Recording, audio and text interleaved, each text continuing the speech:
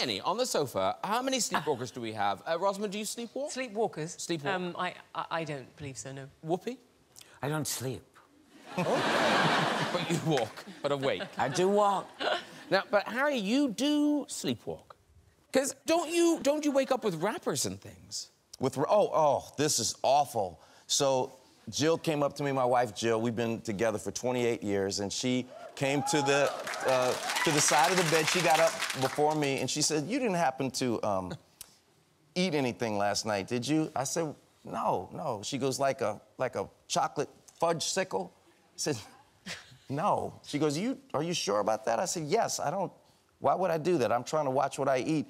And she motioned her eyes to my hand, which was on the bed with not only the stick, but I had fallen asleep before finishing it, and there was a pool of melted chocolate around my hand.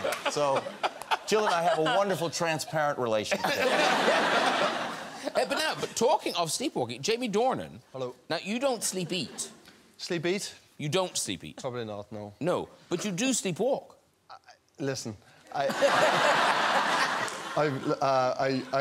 that I'm aware of, I've sleepwalked once in my life. I was about 11 or 12. And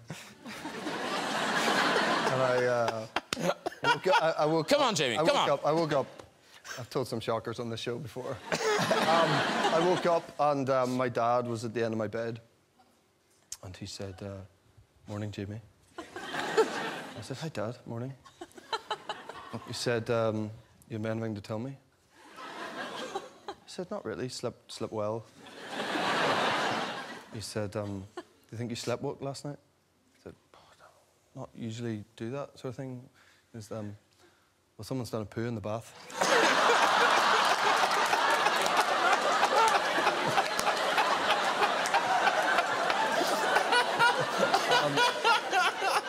As it turns out, by sort of process of elimination, with my sisters working his way down the hole, and there's, it was me.